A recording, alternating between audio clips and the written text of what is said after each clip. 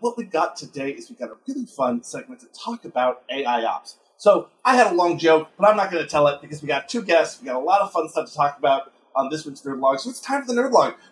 Allie, you've been away for a week, so you want to say hi to the people? You tell them what you Relic? Hi, everyone. I'm Allie. I'm at Ending with Allie on everything, including Minecraft. You're going to hear this every week, so don't forget it. Yeah. And I'm a senior developer relations engineer here at New Relic, and I Twitch stream almost every day on my own Twitch channel, so you should come check it out. I'm so excited to be back. And we're glad to have you back. I'm Shanika. Again, I'm the host of the Nerd Log. You've seen me on every Nerd Log. It is not something wrong with your camera. I do, in fact, have titanium teeth, and I am a serverless mom everywhere. Even though I mainly talk about Kubernetes and containerization, I'm still serverless mom. I'm a serverless mom on TikTok, where you can mainly see me making TikToks about how I don't really get sandworms. I don't get how that works. Like, I know they're big, but how do they eat metal stuff? That doesn't make any sense to me. You know, like, I'm a big lady, but you don't see me, like, just chomping on a Pepsi can, you know? I'll think about it. And we've got one guest. To start with, we're talking about AIOps with Shachar. Shachar, say hi to the people. Tell them what you do for New Relic. Hi, everybody. I'm Shachar Brenner. I'm Director of Product Management in the IA group in New Relic. Welcome, everybody. All right. And this is, I think, your second time on the Nerd Blog. We had a really fun time before, but that was quite a while ago now. It was like half a year or something. So we've had a lot of changes to AIOps. And so why don't we just dive right into it and see what it is that you want to show us? Yeah, absolutely. So everybody can see my screen share, right? I'm going to start it right now. I'm sending it live. It's sending live. It is live now. Awesome. So what we're seeing here is the New Relic AI landing page, the overview that we have today.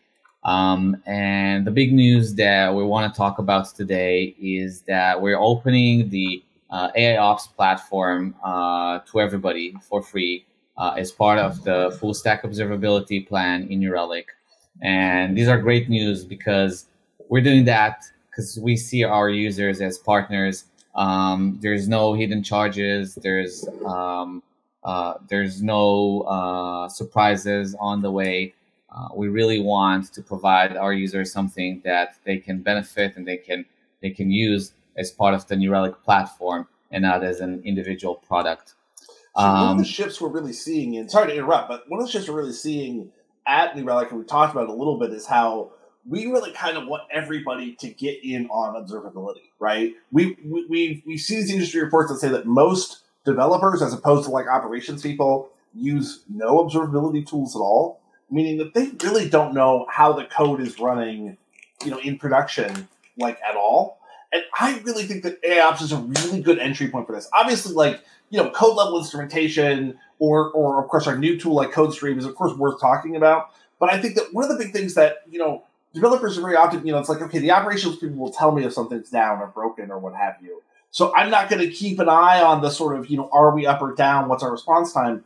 But I really think that the, AI piece and the anomaly detection piece is really powerful because it lets you see, hey, something may be growing here, right? And that might be something that, as a developer, you really might be interested in saying, hey, notice this one transaction is taking up tons more time. It's growing and changing since, maybe since a code change. I think that can be really powerful. But anyway, I'll let you go ahead.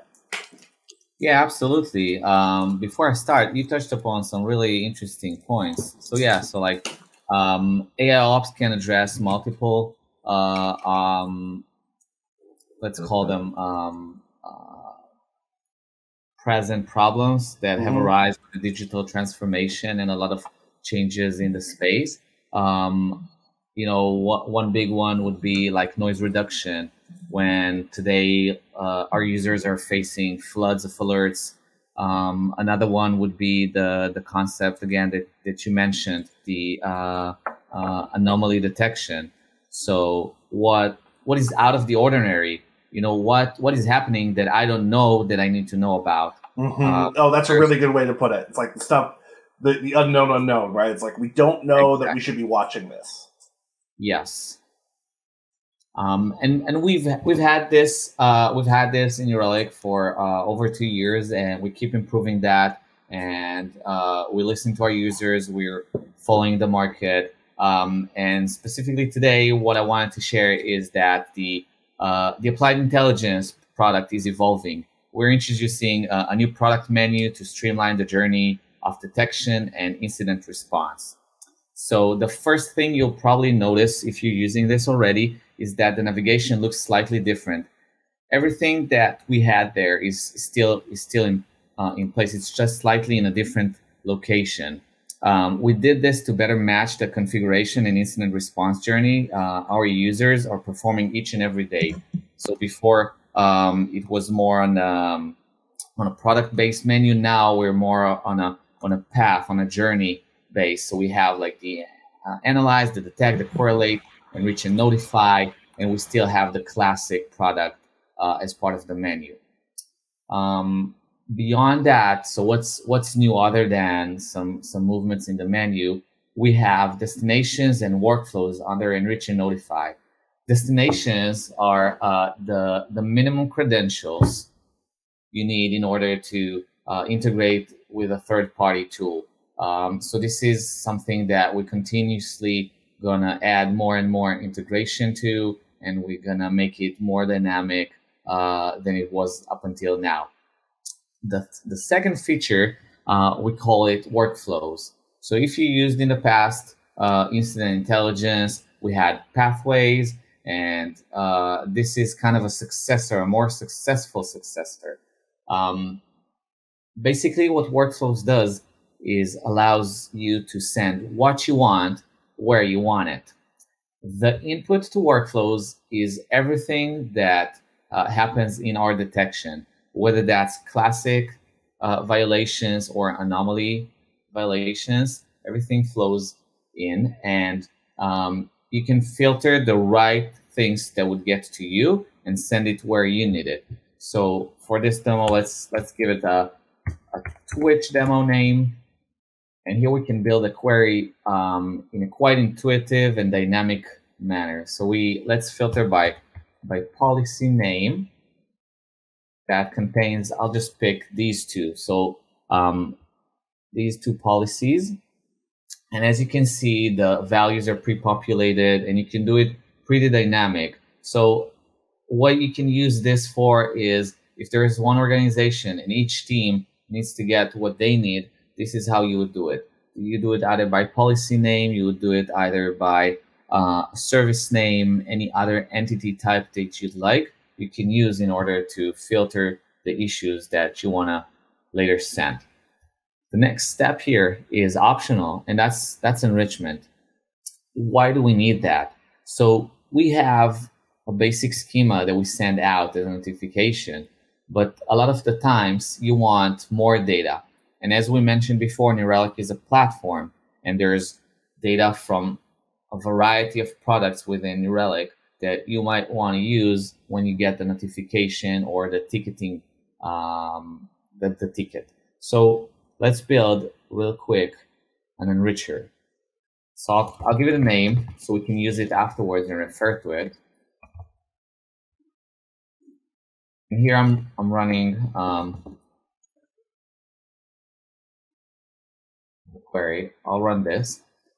What's going to happen is that I'm going to save this by this name, and when I use it at runtime, the query would run and it would populate the variable. Now we go to the almost next step, which is notify. Here you can customize the notification message. I'll go and pick webhook for this demo. And here I prepared before a destination, a webhook endpoint. I called it Twitch demo. You can add custom headers if you need. But here what you see is a very useful and dynamic interface for webhooks.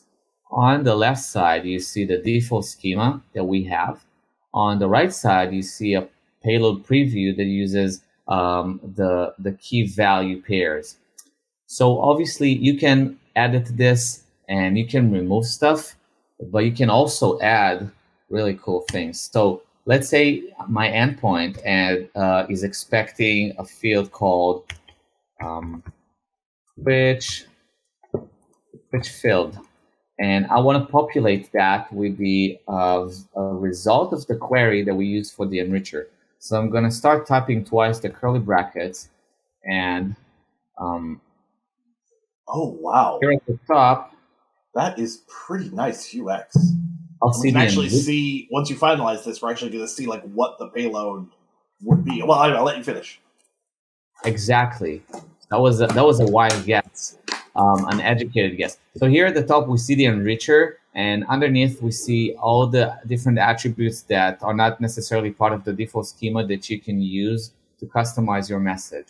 So for here, we're going to use this. I'm going to format as a JSON, and then we can see on the right side that, let's see if this is it.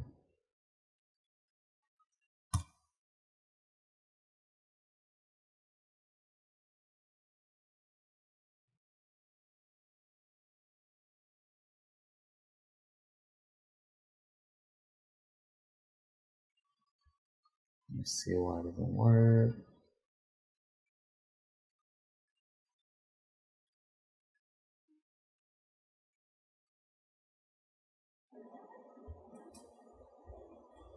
This is real bravery to try to get your curly braces and such to match live. That's the sort of thing I will not do. Like, I will not write NRQL like live on stream. But yeah, let's see if we can. This is every's developer's live coding nightmare. Curly braces. We all live to fear is like, oh yeah, and I need to close all these. 1, 2, 3, 4 curly braces. That should do it. No messages from the IDE, and then there's always something. At least there's no semicolons. No way it doesn't work here. Let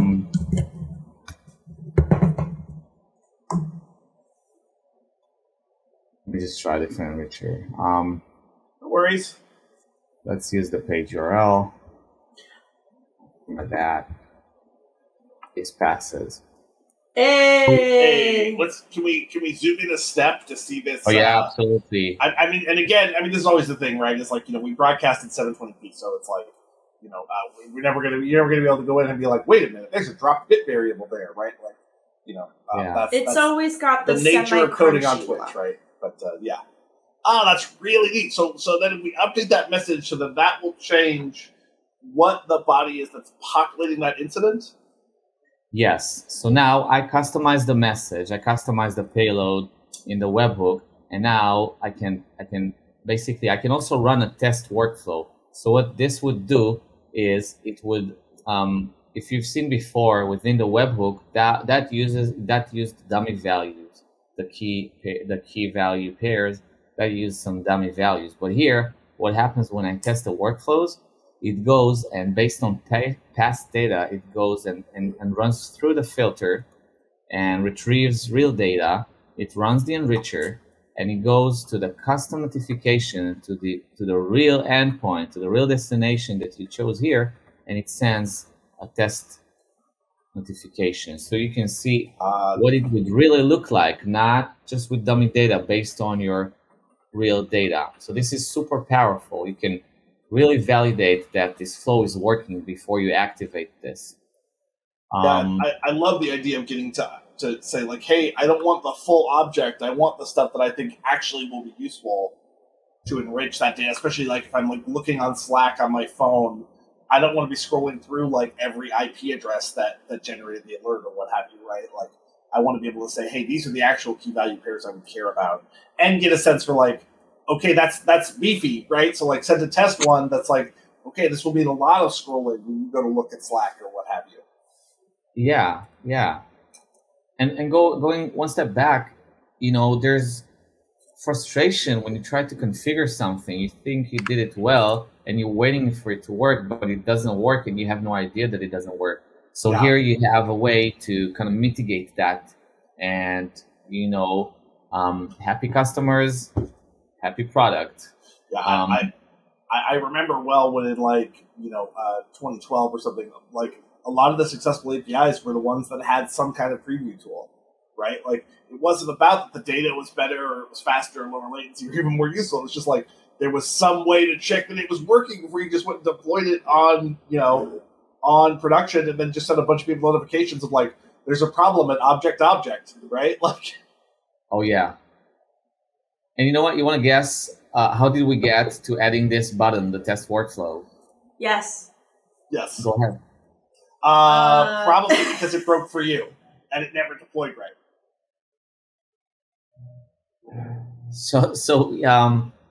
Well, in a way, we got it from user feedback, right? Yeah. So it goes back to us listening to our users. We understand what are the needs, and we are really looking to make an impact, and making this flow work is an impact on our users. And like New Relic actually listens. If you're a user of New Relic and you drop feedback into at any point when you're on our website, that goes directly to the PMs and they're reading them. Yeah. So if you have good feedback, you don't even need to put a negative star. Just give the positive stars or however you're feeling, and they'll get it. They'll see it. So definitely, this is a great example of the user feedback came through, and this is what you asked for, which is super cool. It really is true. And in fact, especially if it's something like this where an integration is not making a lot of sense to you, or doesn't feel smooth, or just sort of isn't easy to get information out, that's something that, of course, we're all going to care about right away. So this is awesome, and I love the fact that we're going to see everybody, including our free 2 users who are really the basis of New Relic, are going to be, trying this out. I think, for some of them, it'll be them having become their first experience with anomaly detection on their stack. Do you have recommendations for how people should get started, or what a good first step would be? I mean, this is a good one. I mean, looking at what your actual notifications are, making sure they're decorated well is a fantastic one. So if you're already a New Relic user, then you're most likely using our detection product. So either give it a try yourself or through the account team, give it a try. And if there's any need for product to be involved and assist and guide and train, we'll do whatever it needs to make this useful. And on the feedback aspect, again, any feedback is welcome. Not just a thumbs up, also a thumbs down. Something can be done better always. And just one last thing to wrap up this. Of course. We understand that every organization and sometimes even every team is different, and our product requires defaults with the options to customize. So each one of the destinations that are here and are going to be added in the future allow for customization. For instance, ServiceNow would retrieve the fields and would allow you to map whatever attributes from New Relic to the relevant fields that you have in ServiceNow. Similar to Jira. So we would retrieve the data from the project, and you can map things to suit the structure that you have defined in Jira. So that's something that is, I think, also super powerful. And again, dealing with enterprises and really serious customers, that was kind of a commodity that we wanted to deliver.